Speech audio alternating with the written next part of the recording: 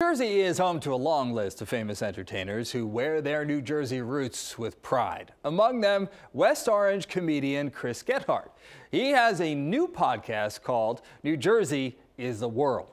News 12's Brian Donahue talked with him about it.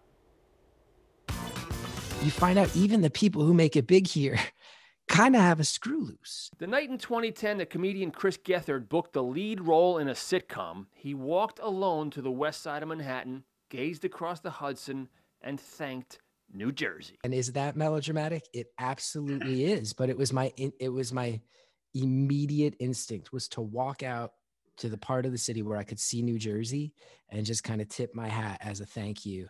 And the more Gethard finds success beyond New Jersey with his HBO special or his popular podcast Beautiful Anonymous, the more he seems to keep talking about New Jersey. And why not?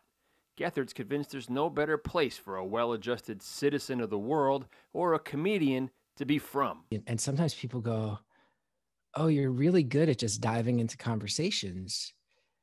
And I think part of that is where I grew up.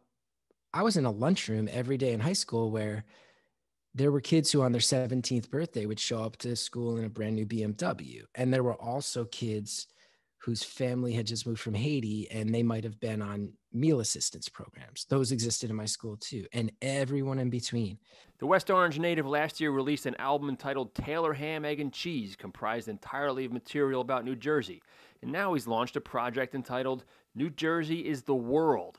It includes 3 new podcasts about New Jersey life, culture, and food, including one called Wotown, in which he and his 2 old friends from West Orange hash it all out as though they're sharing a plate of disco fries at a diner at 2 a.m. I don't want to make it, I'm not trying to make it like a state-sponsored tourism ad either. The next episode we're putting out next month that's going out in the non-Patreon feed that's not beyond a paywall is all about pollution and all about how real is it.